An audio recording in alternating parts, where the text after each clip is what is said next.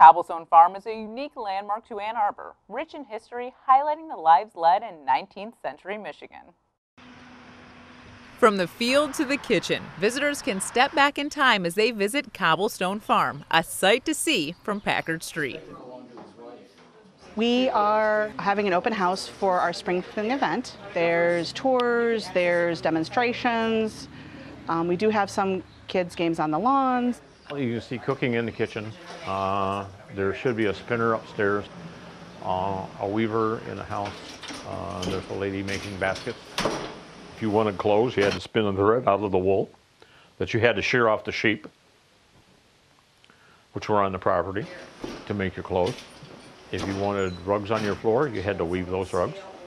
So she's making rag rugs upstairs. Even the stonework is unique to this property.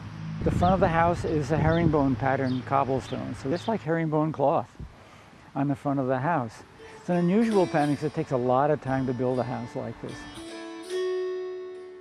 The favorite part of Cobblestone Farm is I get to time travel. I get to go back to the 1850s and telling the history and the relationship of Cobblestone Farm to the city of Ann Arbor and Pittsville Township. We were part and parcel of the development of this area. Well, we've become somewhat disconnected from what life was like a couple hundred years ago. We try to bring that home to people who come here.